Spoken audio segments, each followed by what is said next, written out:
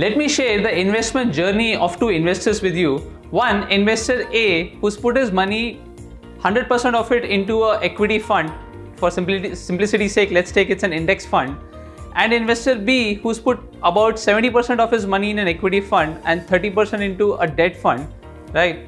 And 5, 6, 7 years down the line, if I ask you, who do you think would have made more money? Your answer is going to be very obvious. It's going to be investor A, right? He was invested 100% into equities. He was taking more risk and therefore he should be getting more returns. What if I told you it was actually investor B who's made more money than investor A over the last 7 years? Let's find out how.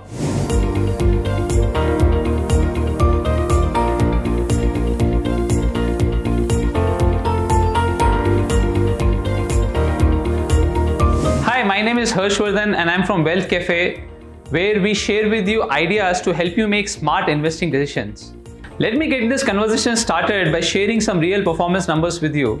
Investor A put 100% of his money in the HDFC index plan, which is a Nifty 50 plan, and over the last 7 years, he's earned a CAGR of 13.66%.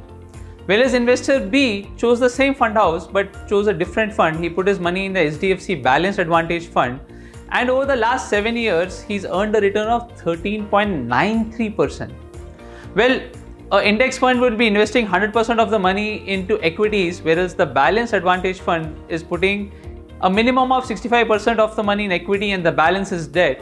And on an average, it would have 70 to 75% over the last 7 years in equity and the rest of it in debt investment. You can see that he's actually had a lower allocation to equity, but at the end of the 7-year period, he's landing up with a return which is higher than the return from a 100% exposure to equity.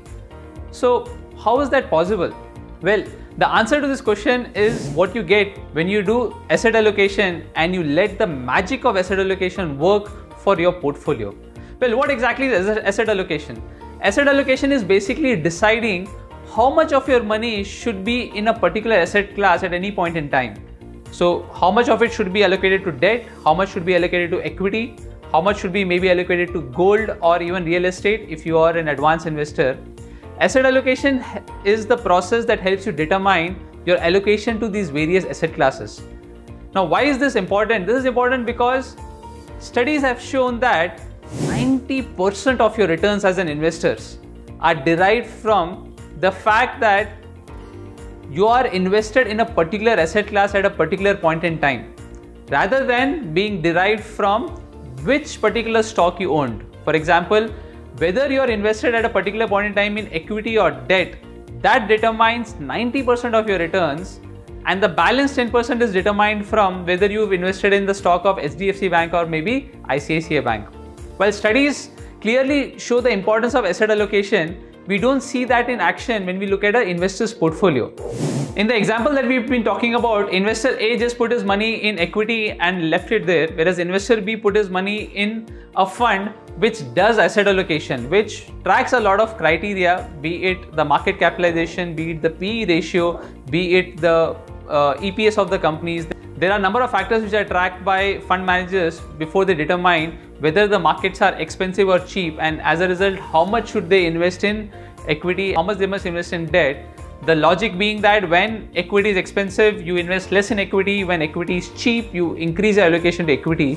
So HDFC Balanced Fund, in the example we've taken, has managed to move the allocation between debt and equity, and over the 7-year period resulted in a return which is actually more than a pure equity fund.